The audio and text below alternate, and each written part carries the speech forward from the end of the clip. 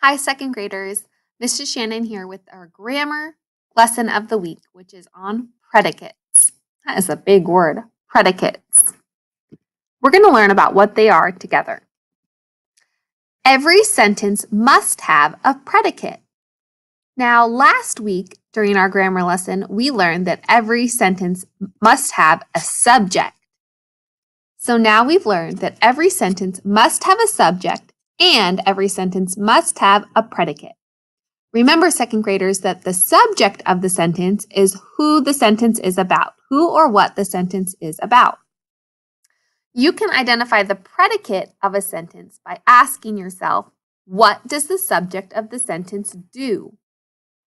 So first, who the sentence is about is the subject, and what the subject is doing is the predicate. Let's do some practice sentences together.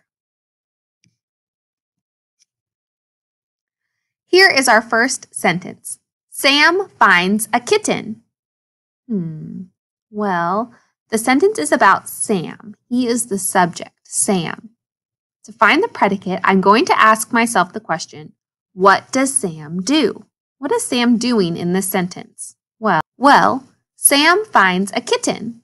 So that is the predicate, finds a kitten. In the red, that is the predicate of our sentence. Here's our next sentence. He takes the kitten home. The person that's doing the action is he, meaning Sam from the sentence before. He takes the kitten home. What does he do? He takes the kitten home. That is the predicate of the sentence, what he is doing. He takes the kitten home. So underlined in red, that is the predicate of our sentence. The subject is he, which is Sam from earlier. He takes the kitten home. Here's our next sentence. The monkeys played in the trees.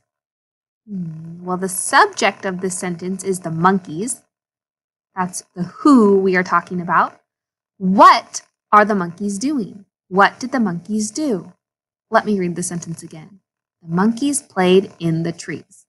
They played in the trees. That is what the subject is doing. So what the subject is doing is the predicate. They played in the trees. They jumped from branch to branch. So what did the monkeys do? They jumped. That is their predicate or their action. They jumped from branch to branch. All right? So now in Schoology, you are going to read 3 different sentences and you are going to identify the predicate of each sentence, which is what the subject is doing in the sentence. Good luck, second graders, and I will see you soon.